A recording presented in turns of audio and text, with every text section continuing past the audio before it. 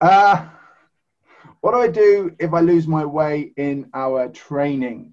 Okay, now the first thing to say is the way to avoid losing your way in training is to have a written plan. I might mention that before, but if you have a written plan that's set out and you've got your 120 steps or whatever it is, you know where you're going. So the first thing you can do when it starts to go wrong is to go back down your shaping plan, 4 or 5 steps, find something the animal can do comfortably, and then come back up again. It's that simple. Really easy process. You just make it easier. What tends to happen without a plan is we go, oh, it's not working. What do I do? Let's try something else. Let's get some more advice. Let's go on the internet and ask on a forum. Yeah, that will do your head in. You get hundreds of pieces of advice, all of this. So having a real clear plan, what your values are, what your training method is, having a shaping plan that you can work with will help prevent you from losing your way in training. But if you do, the things that I would say is, first, don't just take anyone's advice. Okay, I'm sure as a group you've got lots of experience, and donkey owners are much more stable at this than equine owners. You know, a lot of equine owners with a horse will go onto a forum and they go, my horse does this, what should I do? Which is one of the biggest mistakes you can make, because you will get like 5,000 answers that tell you to do 4,997 different things.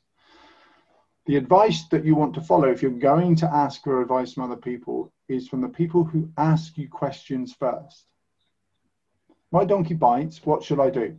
I've no idea, but does he do it on Tuesdays? Does he do it when it's raining? Does he do it? Have you checked that it's in pain? That he's in pain? When did he start doing it?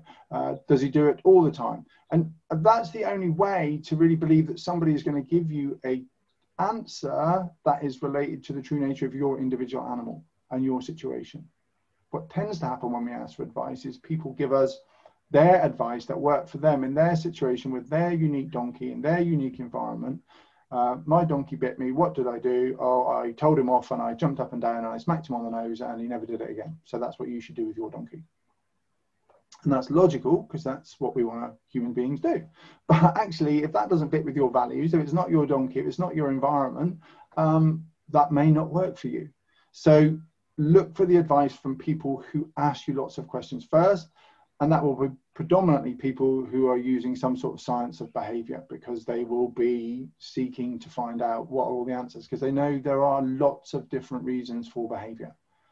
You know, pain, environment, previous experience, history, all sorts of things. And so until you find those things, difficult to know how to move forward. I would always say don't go to the problem to fix the problem if you lose your way. So let's say you want to teach your donkey to load, don't take it to the float or to the trailer to load. Take it to the rope on the ground and the tarpaulin and the bunting and the shaping plan for trust, problem solving and confidence, or the shaping plan for loading. If your donkey has a kicking issue and you want to teach it to pick up its feet, don't go to the feet to pick up to solve the problem. That is too big a step, and we've talked about the size of the steps, and it causes a real issue with anxiety, and it's dangerous, and it can make the behavior worse. Sometimes if you're really strong and you're really good, it can work, and that's why it appears to work. But for most of us, don't go to the problem to solve the problem. Find a smaller step, find where you can do it away from it. Because if you go to the trailer and you try and get that donkey on, the donkey goes, no, I'm not going to go. What are you going to do then? You're either going to have to stand there for 3 or 4 hours hoping it goes on, or you're going to use more force, which frightens the donkey, and then it teaches that the trailer's a bad place. Or you're going to walk away, realizing your mistake, and the donkey goes, cool, so when you try and get me in the trailer and I refuse, we leave, and that works. So you don't want to set any of those things up. You want to actually say, let me work with a program that teaches my donkey, wherever I go, you follow. And we break down the loading into different elements. So that is walking over things, walking over hollow things, walking between narrow things, walking under things, and then we begin to build them together. So our donkey is still nowhere near the trailer, but it's walking over obstacles that are narrow and has things above them and maybe into dark spaces, and they learn to follow you wherever you go. And then the trailer is just another obstacle, not let's go, we've got a load on the trailer. So it's important not to go to that problem to solve the problem. As I mentioned, if you do get lost, just go back down your shaping plan and find an easy step, find something to reward, build it back up, have a look at, have I missed some steps and I need to just add something else in? Maybe we haven't done a piece of training. My donkey doesn't like having his feet picked up. Yeah, okay. But actually your donkey's nervous about being caught. And so by the time you catch him, he's nervous and anxious, and then you pick up his feet, it's always going to be a problem. Whereas if you could fix the catching first, have him comfortable with all his body being touched, then the feet issue will be much smaller. So you've got to know you're working on the right thing. Ask if you can make the steps that you're taking any smaller. You know, can I, what I'm doing, I'm a bit confused, it's not working. You have to, can I just make it easier? Can I go for half a step instead of one step? Can I go for 2 steps instead of 5? Can I go for 10 seconds instead of 15?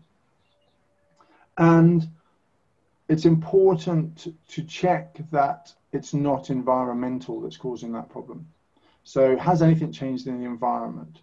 And that could be weather, companions, feed, all sorts of things in the environment will affect the animal's behavior and change. Is my mare coming into season? What's the age of the donkey? All of those things that will influence the behavior are important to eliminate as things that could be interfering with whatever it is that you're trying to do. So you really have to, when you encounter a problem, you get stuck, you have to step back and you have to begin to look at the elements that you're building. So the final piece of this, there are 6 key things that I think, in my experience, if you can get right, it will improve your training by like 80%. And I'm just working on the 80-20 rule here, Pareto's rule, where 20% of your effort, these 6 things, will see an 80% improvement in whatever you do, if you can master them. Don't hold me to the science. It's just a way of thinking about it, all right? It's just the fact that, for me, what I've seen is most behavioral issues, when people get lost, are down to these things. They've either misread the true behavior of the animal and understanding of their true nature. So they are not listening to that individual animal, whether it needs more time to think, or it needs smaller steps, or it needs actually to move on quicker because it's a more confident animal, so they're boring it by being too slow, or they're applying a method for horses to donkeys and then wondering why they're not getting the right results. So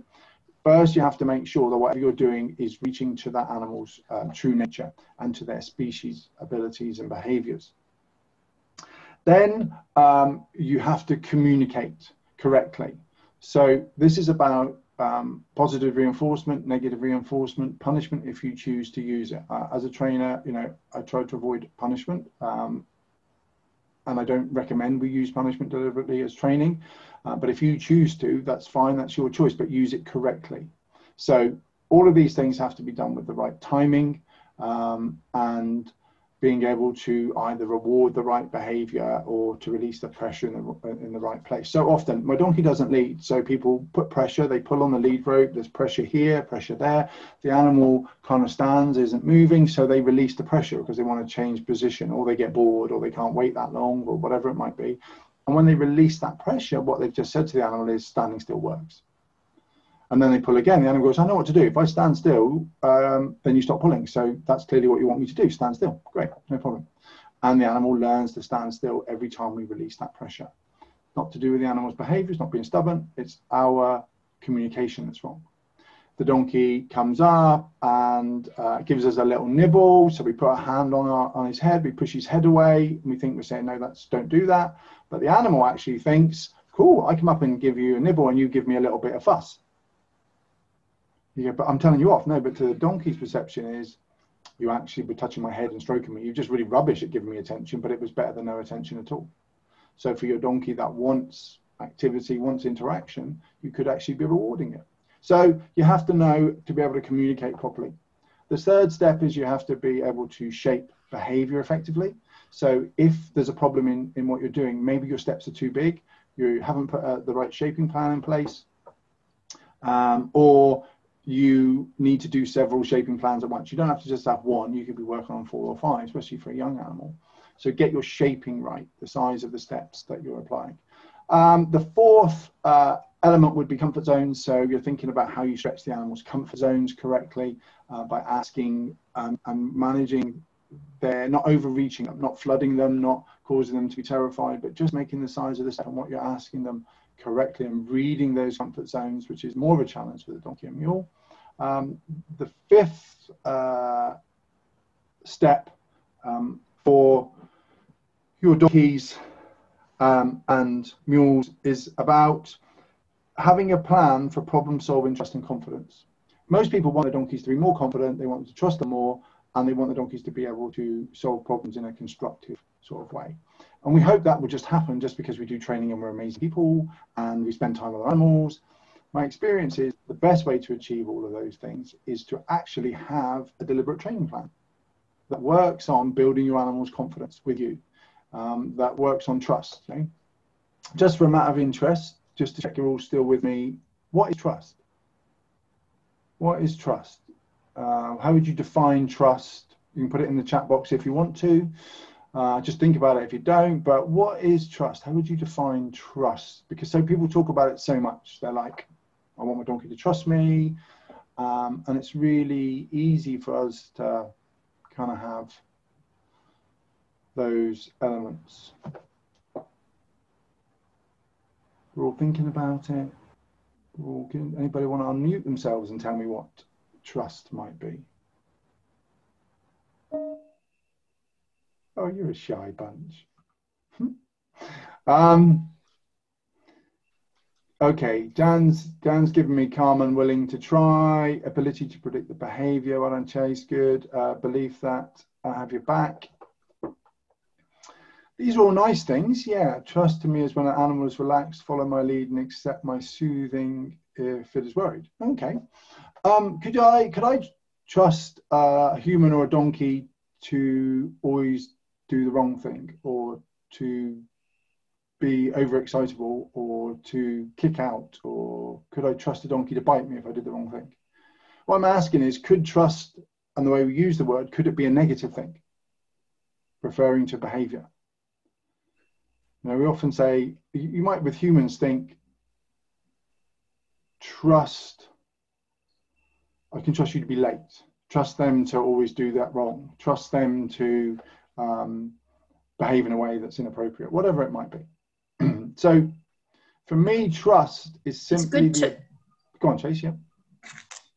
It's good to know where you stand with people, even if it's a negative thing. At least you can then know how you're going to respond, because you know how they're going to respond, because they're consistent. Yeah, absolutely. And that's essentially where Anne's put there, predictable. Yeah, what we're talking about here is predictability. Trust is simply the ability to predict the behavior of another animal or person. And so if you want your animal to trust you, you need them to be able to predict your behavior. And if you're going to be inconsistent or erratic or becoming into the training with lots of different ideas because you've been on one of those internet forums and asked and they've changed what you're doing, or you've been to a demonstration, so many equines I see like, oh no, who have you been to see now? Because we're changing what we're doing, they can't predict our behavior. So part of a plan for shaping for trust, problem solving and confidence is that you're actually doing things together that allows you to predict the donkey's behavior and for them to predict your behavior. And that will increase confidence. It doesn't happen just by doing it. I mean, it will, but it takes a lot longer. Whereas you should specifically work on it, especially with young animals or nervous animals. Then you break it down and make something that's achievable. And finally, the one thing that often goes wrong is step number 6 is that people forget to enjoy the journey. You know, it's a really easy thing to say, but so easy to forget to enjoy the ups, the downs, the difficulties, the confusion, the bits when we're not sure we've lost our way in training, when we've overreached it and the animal's kicked or it's gone backwards, or all of those sorts of things. We have to enjoy all of those things, and because that's the only way to keep moving forward and to enjoy it. So many people I see get equines and they get problems and then they're like, and you think, wow, that must be really enjoyable having donkeys and mules, because you're really enjoying that journey. No, it's fine, I really like them. I just want to be, I'll be happy when we get everything fixed. And you want to avoid that. You want to come back to that relaxation. You want to come back to enjoying the journey, because that will take everything else and make it much easier. So that's where we're kind of heading with those 6 steps. If you can get those 6 things right, so if you've got an issue, if you've fallen off the training wagon, if you can't find where the problem is, explore those 6 things first, and see if any of those need improvement. And then if you've got all of those right and you've still got the issue, then you can move on to some of the more complicated things like variable schedules of reinforcement and stuff like that, that will be telling you why your animal maybe is doing what it's doing.